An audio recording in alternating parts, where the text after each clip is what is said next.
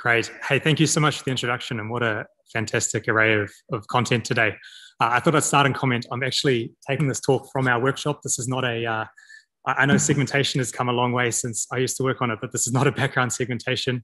So I thought it'd be fun to speak here in our workshop. So hello from London.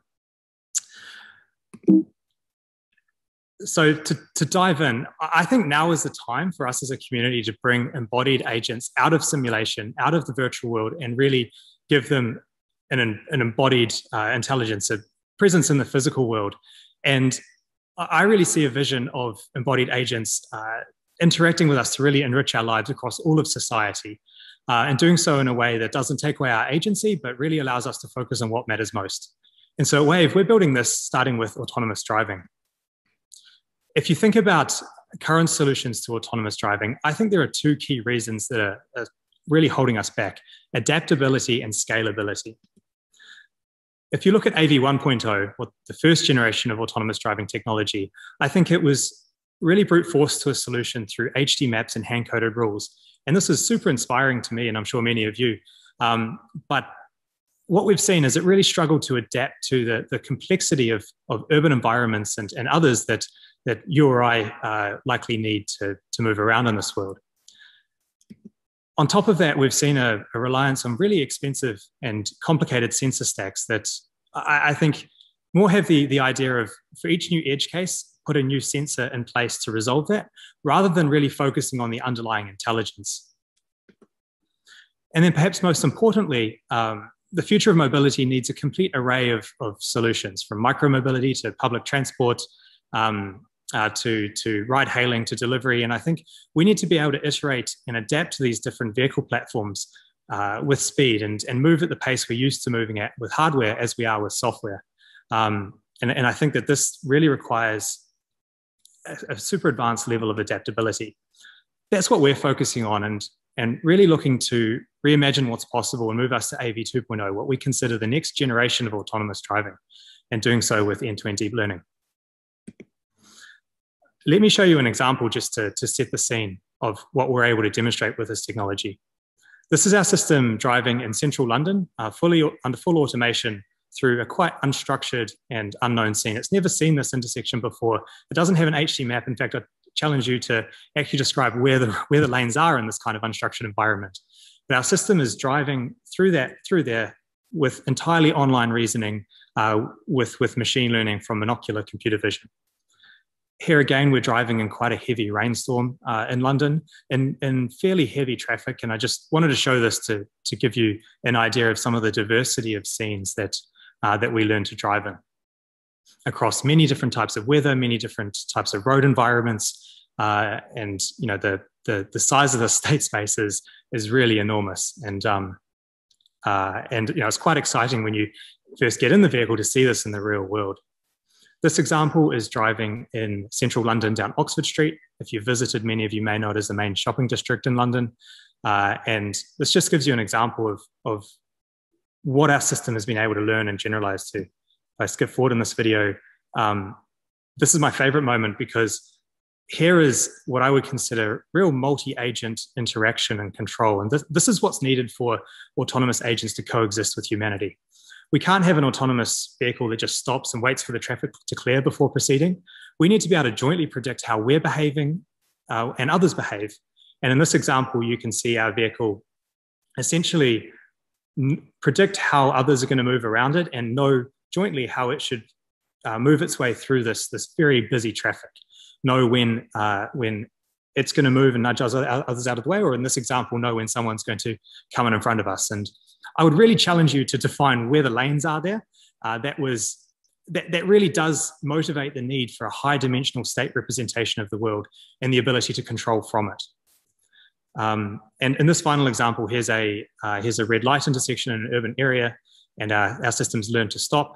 It hasn't been told the exact XYZ location of the light, it's just detected it through end-to-end reasoning. And then when it goes green, it knows to drive through and has noticed that there's an offset to the following lane, and it's able to correctly navigate around and drive through this.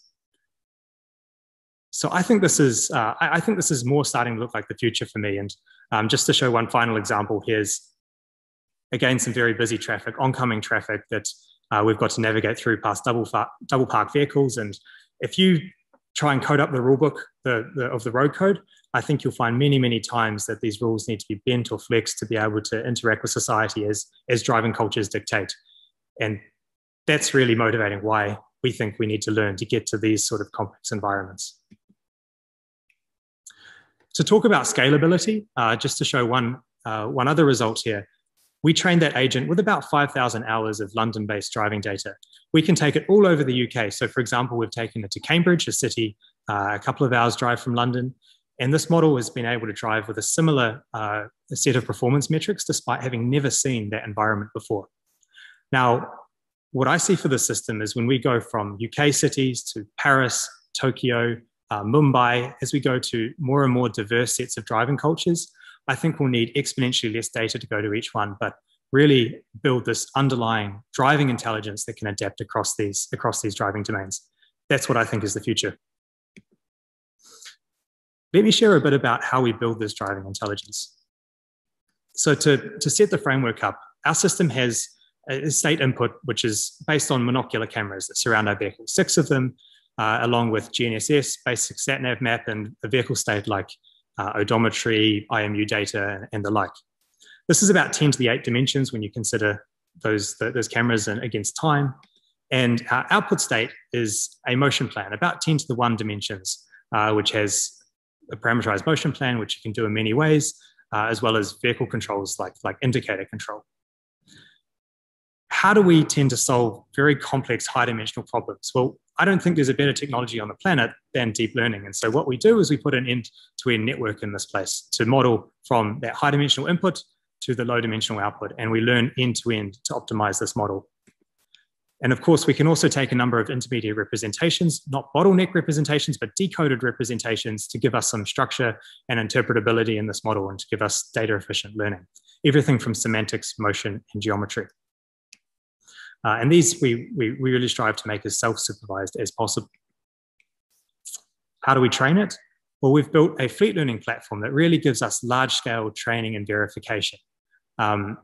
We're able to put petabytes of data into this fleet learning platform to learn to drive at scale, everything from synthetic data to off-policy data that's really important to build up that robust world model of the driving dynamics. And also, of course, on-policy data. We have over 100,000 disengagements that we've collected to date, and this gives us a really powerful platform for learning.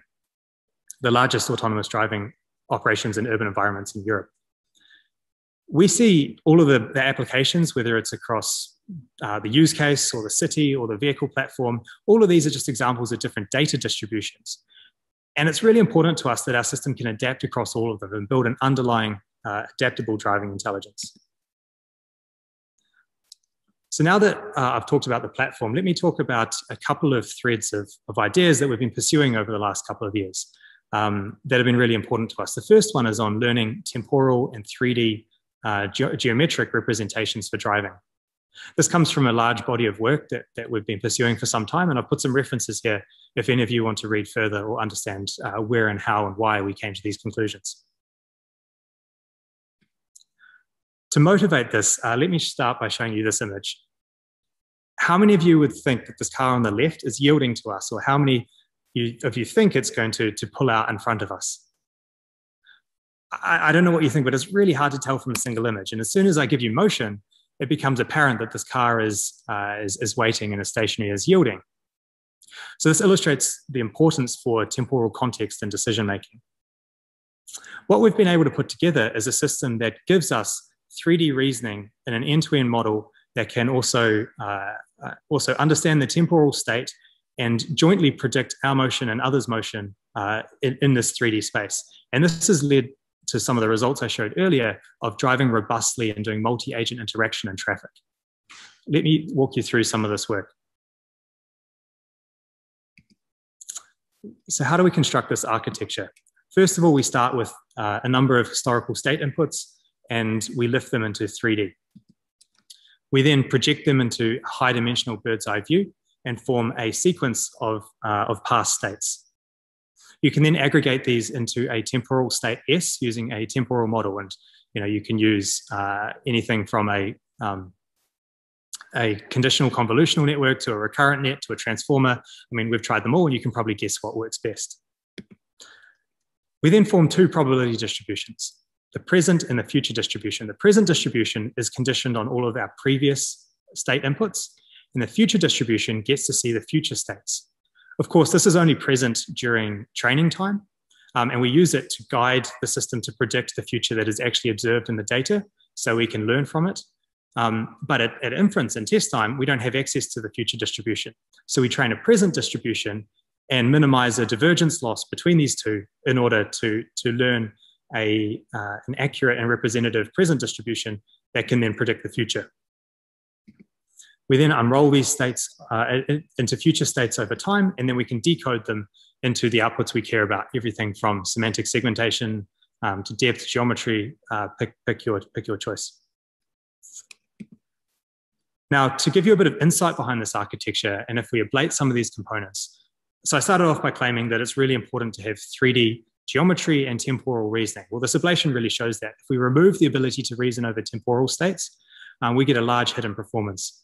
And I should mention that this is looking at numbers across the future video panoptic quality metric. So panoptic quality, the quality of our instance and semantic segmentation in 5 seconds in the future. Without temporal knowledge, we have a large hit in performance. And again, without a 3D transformation, we have a similar hit in performance. So these two factors are really important.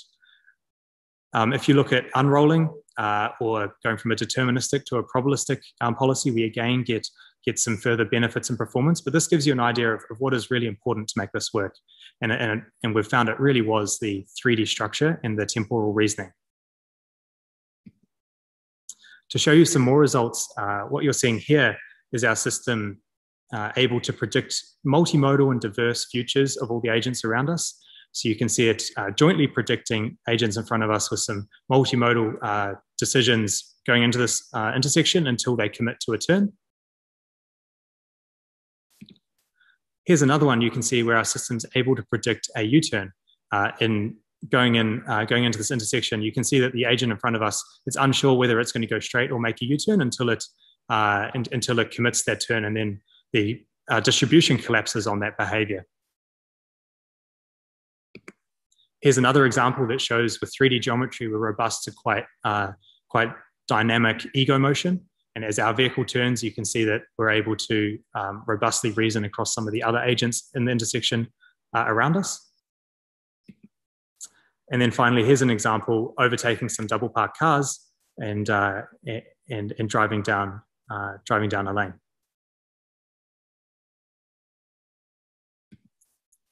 So that's a start. That shows an idea of world modeling with 3D geometry and motion. The next step is how can we actually action condition this model so that we can learn to drive. And so the next thing I want to talk about is moving towards model-based reinforcement learning, which we think is the future, and how we're going to learn a robust and scalable driving agent from off-policy data. I've again listed some works that have motivated this, both from our work and some other seminal work in this area. If you want to read further, please dive into these references. A lot of great papers that inspired us there. So how can we extend this model to learn from data and learn to imagine and control our vehicle? Well, again, we can take a state input and encode it into a latent representation Z. We can decode that into an output representation we care about, such as semantics, motion, or geometry. We can take this hidden state and learn a dynamics model that's able to learn to take the hidden state and the action that was taken and predict the next state. Now, this dynamics model, the important thing here is that we're learning from observation. So we can take large-scale off-policy data. If you have to learn from online data or online learning, you're going to be very limited by the number of robots you have. But by learning from off-policy data, we can observe as much data as we can get our hands on, and that's truly very large scale, and we can learn some very complex representations. So this is observing offline, off-policy data. We then take that state action pair and we learn a dynamics model to predict the next state. And then, of course, we can look at the next observation and encode that, and again form this divergence loss between our present and future distributions. And this gives us that ability to learn a multimodal and probabilistic representation that's so important in driving to deal with the quite diverse behaviors that we see. So again, we can learn to predict an output and roll this forward recurrently. Then when it comes to learning to control, again, we have this encoding framework, but now instead of using the observed actions, we can now predict our own action. And this is where we imagine to act. This is very similar to how we as humans learn to drive, also learn to behave. I mean, if you go to kick a football, you might try it in number of times in the real world, but your hippocampus will replay this many times in your mind to essentially imagine and ablate the different parameters so that you learn a robust control policy through your neuromotor control. Now, we can do the same thing in machine learning, which is what we do here. We take this encoding and take an action and learn. We learn to output an action, and we can then use our dynamics model and learn to predict the next state and run this forward recurrently. And this lets us use an action that we've learned, whether it be through distribution matching, adversarial imitation learning, or through a reward. You can learn a policy and you can actually unroll it through time and start to get closed loop driving and closed loop ability to learn and interact with the world from off policy data. And this imagining to act is a really powerful idea. Let me show you some results. So as you saw previously, you saw a number of animations of our system predicting the future in a static sense. Well, now we're predicting futures that are conditioned on our own policy or our own action. So let me explain these videos. On the left, in the first one, you can see a base policy where we have in this case, a view of the world, a perspective projection looking forward, and a control policy that just drives down this road and makes a left turn.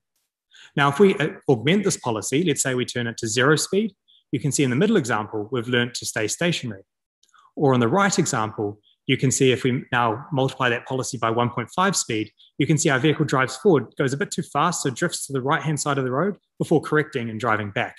And so you can see how it will behave under different policies. And we've got now a world model that can imagine and be conditioned on action. To show you another example, here's some multimodal and diverse behaviors. So I mentioned why it's so important to get that probability distribution. So here you can see that we've been able to predict different multi-agent behaviors. So on the left, you can see a car approach us from the left of the intersection. In that middle video, you can see an oncoming car come past us. And on the right, you can see much less traffic in the environment. And so this lets us really predict the diverse or the distribution of futures that is possible so that we can learn to make a safe action. And then finally, which is really important from an optimization perspective, is we've been able to learn over a long time horizon. You can see here really stable and robust recurrent future prediction, in this case over more than 12 seconds, which given we've got such high dimensional state input, I think this is really exciting so that you can cover not just the simple actions, but the complex multi-agent interaction that you need for urban driving.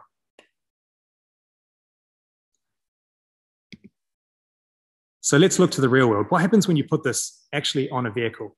I think this is really exciting when I sat in the car. Let me show you some logs from the last couple of weeks. So in this example, we've got a double-decker bus coming towards us. And you'll notice, if I just restart this video, you'll notice our car knows to stop and actually wait because it can see and predict that this bus is going to come in front of us and enter our lane. So it knows we've had to stop and wait to let it pass.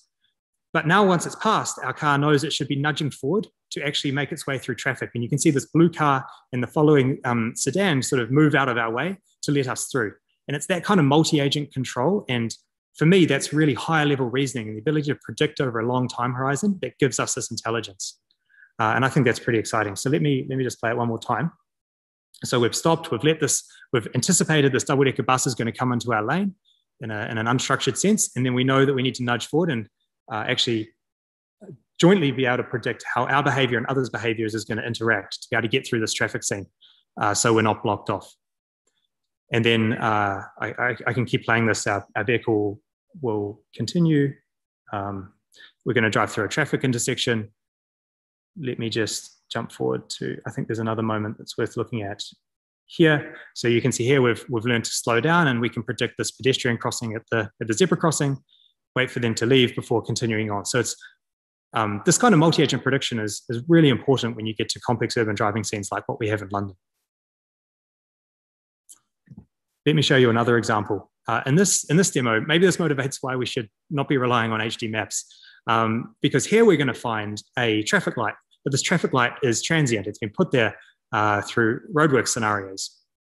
And so our car can reason about the scene and know that it should stop and wait, even though another human just obeyed the light and drove past. But if I keep going into the future, so that traffic light is put there by roadworks. We don't know it's there a priori, but we've been able to reason that there is a traffic light here. It makes sense. It's not, it actually is something we need to obey as a vehicle. And I think it should go green shortly. Not only when it goes green, in the UK, we drive on the left. And so you're not allowed to go on the right, but we know our system's able to reason here that it should break that rule and actually go on the right-hand side of the road to be able to travel through this roadwork scenario. And so here you can see we're driving on the right to get through this, what looks like a underground mains roadworking scenario, before then again returning to the left-hand side of the road and continuing to drive.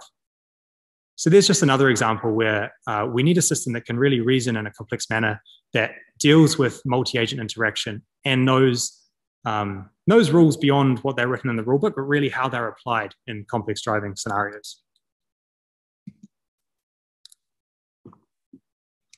So I guess let me finish by going through what we see as some grand challenges for autonomy. I'd like to talk through these because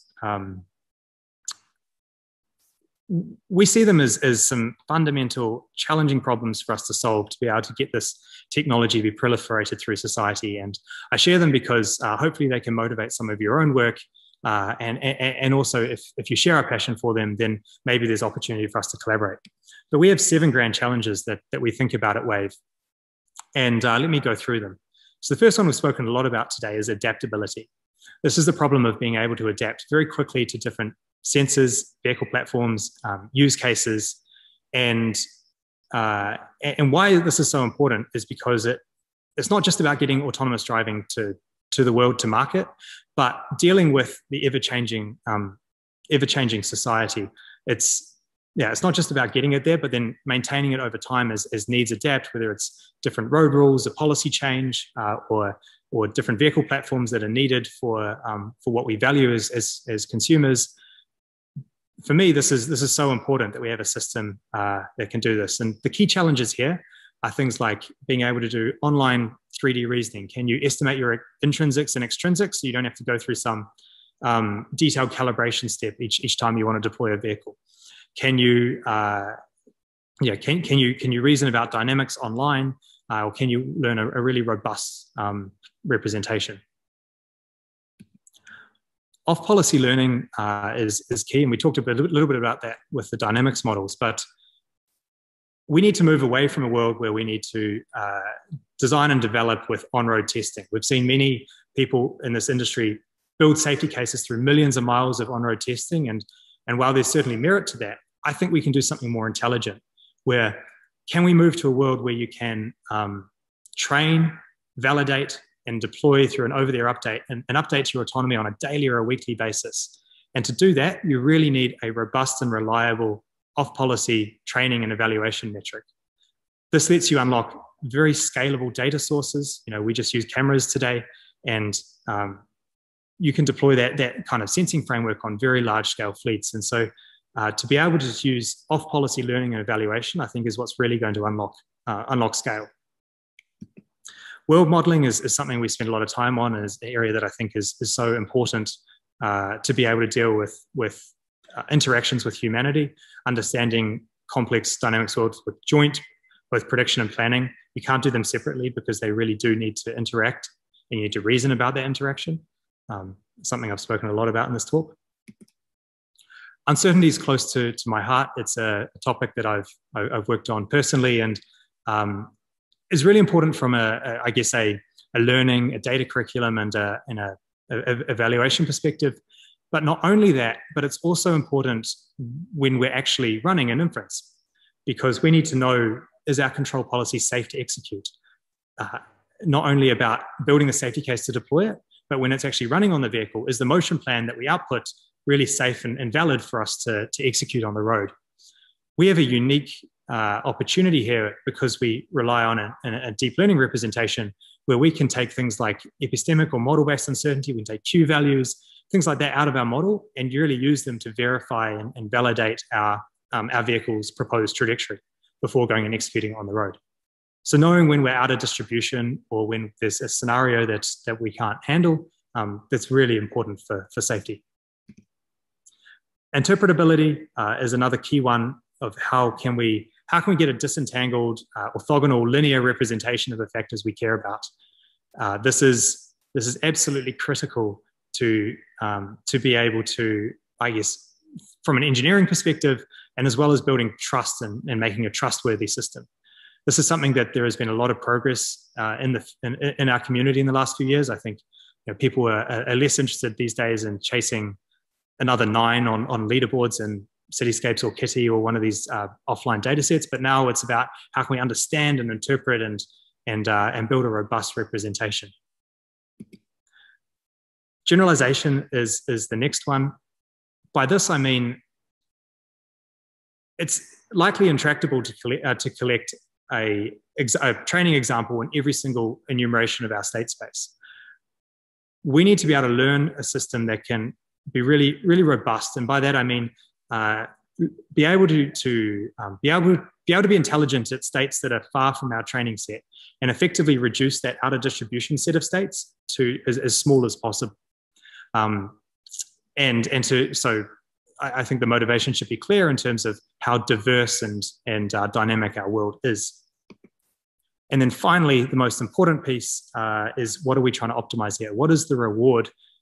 If you think about a human feedback or a 5-star rating at the end of a journey or a delivery, that's a really sparse level of feedback, not one that can provide you with well, at least today's technology.